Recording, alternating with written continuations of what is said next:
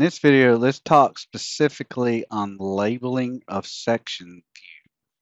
And it can be quite a challenge to get section views the way you want them, and it's a little bit cumbersome. So when you generated your sections and your section views, you chose a code set for a corridor and styles for your surfaces. And this corridor that I have displayed here is set to a code set style of cross sections, P2G cross sections. You remember setting under settings, general, multi-purpose code sets, you're able to see your code sets. Your code sets have definitions of what points to label. So if I go to this code set and we're going to focus on points, you will see here the codes that I have set to label. And only these codes to label. Okay. Now these should have labeled when I generated the section views. This is a known issue and bug, and it's been around for years, and sometimes they just don't display, which is a perfect segue into a tool that or a command that we're going to use often. It's going to be hard for you to remember, so you might want to write this down or make you a quick button for it. But it is a command called corridor. You'll start typing corridor, section, labels, convert. Okay, so if in my case, none of my labels are showing up, and I want to see my code set labels.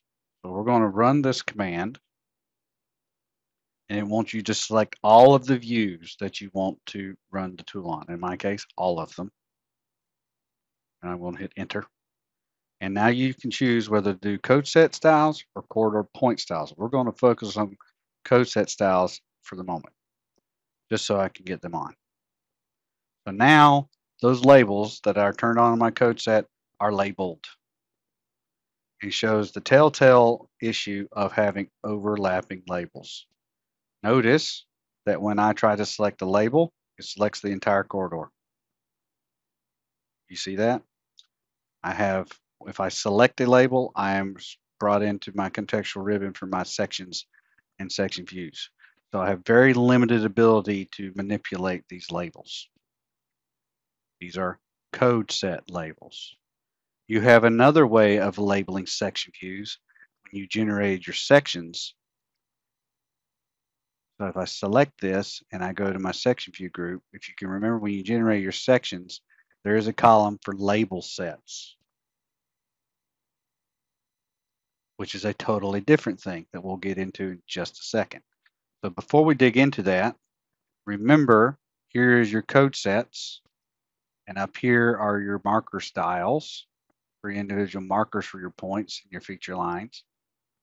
Down here are your label styles associated with code sets. So if I go to marker, you'll see here those that view style that I had, or label style.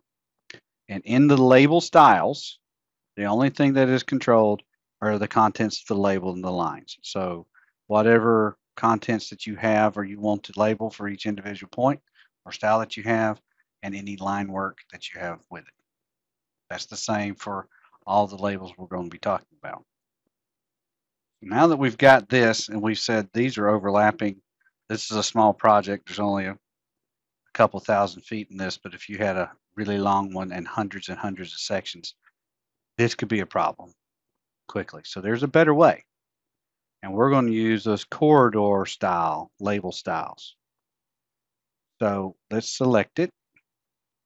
And let's change this to this style right here. And watch what happens. Now I have both, which makes it even worse. So I do that deliberately so you can see that if you're wanting to switch, do not do what I just did. Sometimes it works, sometimes it won't. It is just easier to run the command. So let's do the corridor section labels, convert again, select all our views, hit enter, and I'm going to change it to the corridor point style so that you can see what happens. I'm going to choose a style and hit OK.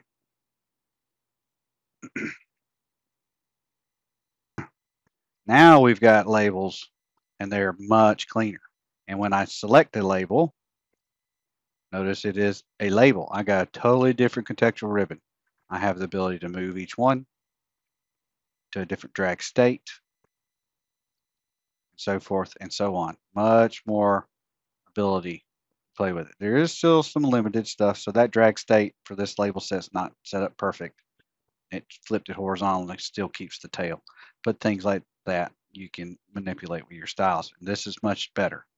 Some people might not like this straight arrow or just not being vertical, but you can't have your cake and eat it too, as they say. So you've got to move something over in order for them not to be overlapping. Now, this style is handled in a completely different place. Remember that this is a corridor point style versus a code set point style.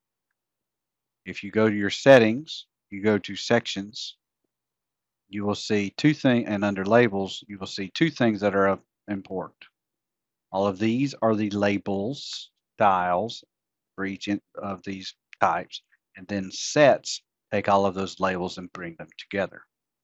So if I go to corridor points, now look here at this, this is exactly like our other style. This is handling nothing but the contents of the label. So our offset and our elevation and our line, okay? And the height of our text and so forth. The contents of the label is handled by this style.